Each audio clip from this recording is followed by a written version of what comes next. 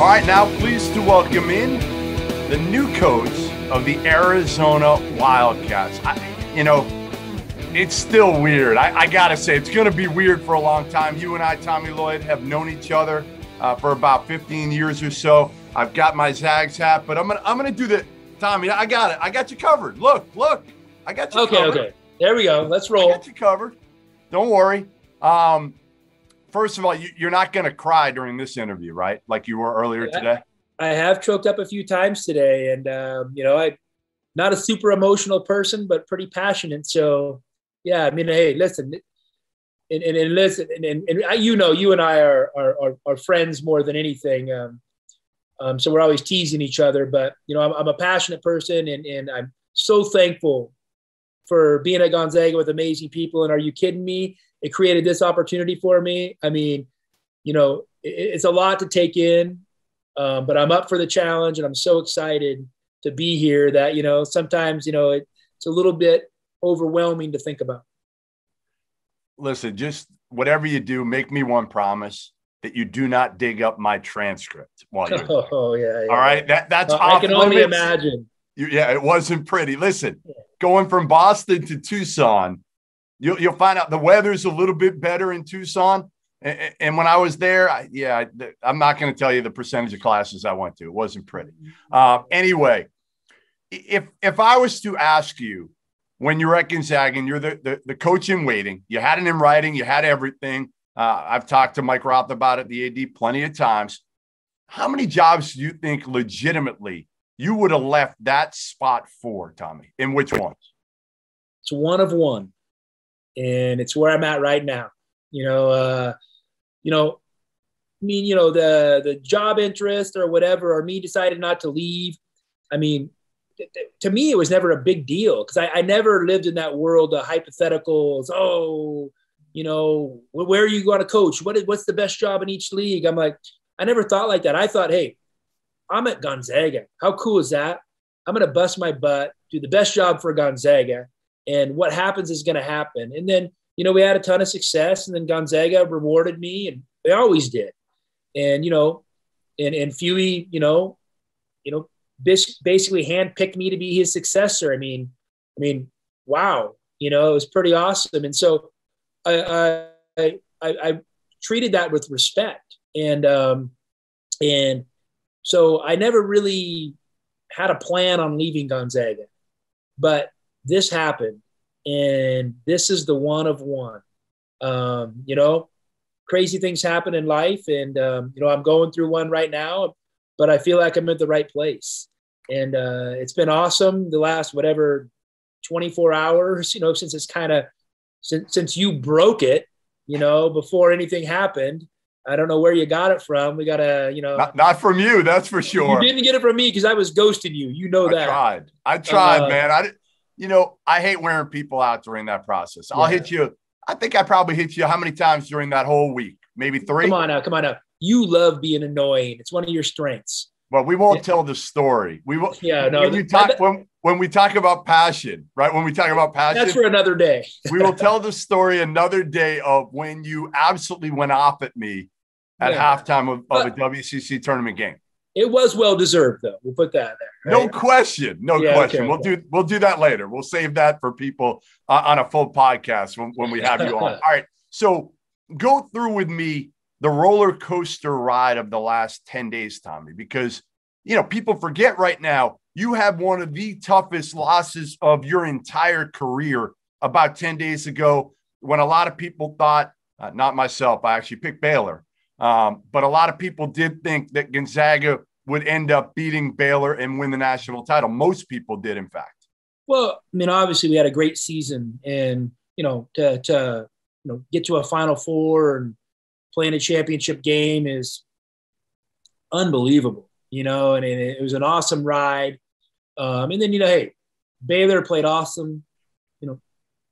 We didn't play great at Gonzaga that day, and you got to tip your hats to Baylor, and a ton of respect for them. And honestly, part of me is happy for them. The competitive part of me is like, man, I wish that would have been us. But, for me, it added fuel to my fire. And then, you go back home, you're exhausted, 23 days in that bubble. You come out, he's like literally like you're not even a normal person anymore. You said you gained 10, 15 pounds? Oh, easy. The bubble wasn't good for my waistline. They bring those players so much food. It's just bad to have them. You could have said no. You could have said no. Yeah, you could have, but you know what? Low willpower and I was in a weakened state, worn down from the stress.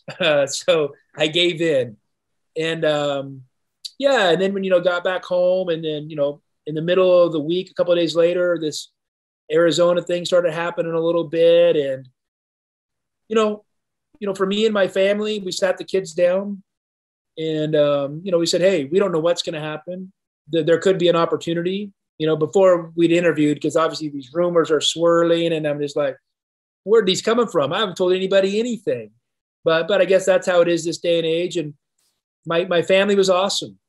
They were 100% supportive. And the only way I could have left Gonzaga is if I put everything I had into getting this job, and to the point, like if I didn't get it, I was going to be heartbroken. And so, my family was behind me and we went for it. And it's been a little bit of a whirlwind. You're my last interview. We always save the worst for last, lowest ratings and all that stuff. And you're that guy. And I can't wait to get done with you and go hang out with my family and check in and see on how they're doing, because I saw them a couple times today and they were smiling ear to ear. And, I just want to see how they're handling everything. Listen, once your wife sees your paycheck, she'll be just fine when you tell her it's going to be a few more minutes. Okay. She'll be just fine. Hey. And I will tell this because, it's just being honest, Fewy, giving me the Mark Few wisdom and just said, hey, it's going to be a lot of good days and there's going to be some bad days. On the bad days, don't forget how much money you're making. and the best part is I called him yesterday to tell him like, hey, I'm going to sign the contract today. And his phone didn't even ring, went straight to voicemail. So you know what he was doing? Fishing. He was fishing. So, I haven't even talked to him since I've been down here, but we had some great conversations before. So I'm looking forward to catching up him when the dust settles a little bit. All right. So speaking of Fewy, what is the thing you're going to miss the most about Mark Few? And what is the thing you're going to miss the least from being gone from Mark Few? I mean, the most, there were so many things. I mean, him and I had obviously, you work with a guy for 22 years. So there was a lot of communication with no communication, if you know what I mean. So we were able to coexist, and I was able to serve him and work for him. And obviously we had a great chemistry, and I'm going to miss that because I think we had it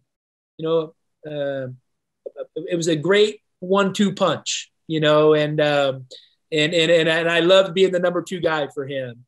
I mean, be honest here. Be honest. The not miss deal. I mean, listen, it'll be really interesting to see his influences on me. The not miss deal is at least now I'm going to know I have some control over the day-to-day schedule.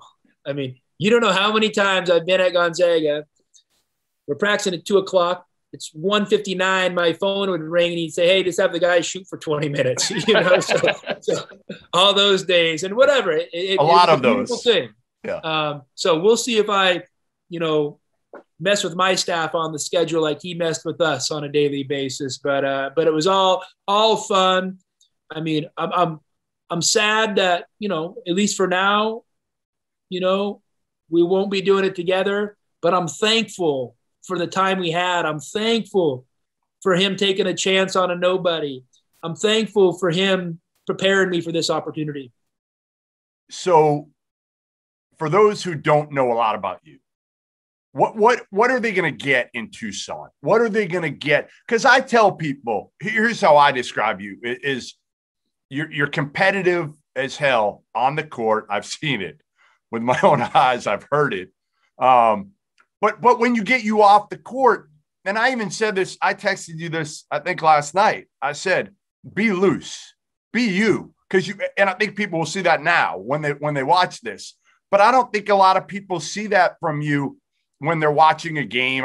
Same thing with Fewy. Like, I don't think many people who don't know Mark Few think he's some guy who's buttoned up and doesn't have some right. I know, it's the opposite. You got to tell people that. Yeah. And I think it's similar with you in some ways. Yeah. Well, I mean, first off, I mean, I love people and I really value just being able to be a normal person. And listen, I like going to the grocery store and doing stuff like that. And I don't want that to change, and hopefully it never does. So, I would just, the people down here at Tucson, I just want them to know they're getting somebody just like them, and I happen to be a basketball coach. They might have a normal job, but, that's what I would say. And me, listen, I love laughing. I love teasing each other. I mean, I think that's fun.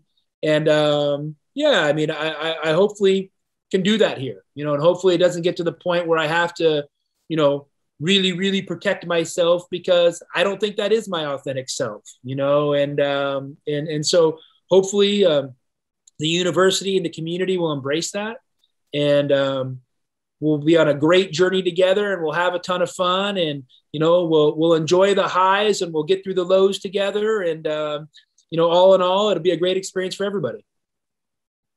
Last question. I think the one question I've gotten more than anything about you is, all right, is he going to be able to recruit like high level athletic dudes? Gonzaga, he's done it internationally. I'm just telling you what people are coming at me with. Okay. I'm not telling you how I answer it. You said you got Hunter Salas. I know you've gotten some good athletic dudes, but what do you say to that criticism? I mean, did they like watching Jalen Suggs play?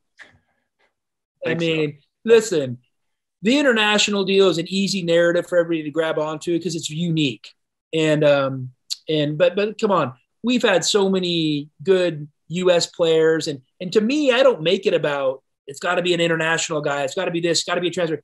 For me, I want to look at all of those, and then from all of those, different pools, pick the best players for Arizona, and that's what I'm going to do. And you're going to see a well-balanced roster. You're not going to see the United Nations where guys like you have trouble pronouncing their names, I got Martinez Arlauskas because I was over there in Lithuania. I had that one nailed. You nailed that. I mean, I think that's, the recruiting wise, I'm excited. And I understand it might be a little bit different here. It can be different, but you don't have to sacrifice on the character, the fit, the work ethic, and then obviously talent's part of that equation too. You don't have to make sacrifices there, I don't think. So hopefully I never do. All right. Well, listen, take your family over to Gentle Ben's. Don't take them to Dirtbags tonight. Okay. when I come out, I'll take you to Dirtbags, but do not bring your family to Dirtbags. Okay. That's maybe a solo trip for me and you. And we're a lot older, but back in the day, it was pretty good. Wisdom from Jeff Goodman. There you go. There you go. Listen, congrats. Happy to have you in Tucson, and make sure you have a seat at the end of the bench for me. All right. Safe. Yeah, end of the bench. No, listen, you're going to be in press row with a partition in front of you. That's where you're going to be. So hopefully there's no partition. Hopefully we can bring down the partitions this year. Yeah. I've had enough of the partitions. So I'm with you on that. Listen, again, congrats. Yep. Good catching up. Call me whenever. All right. Okay. Thank you, my man.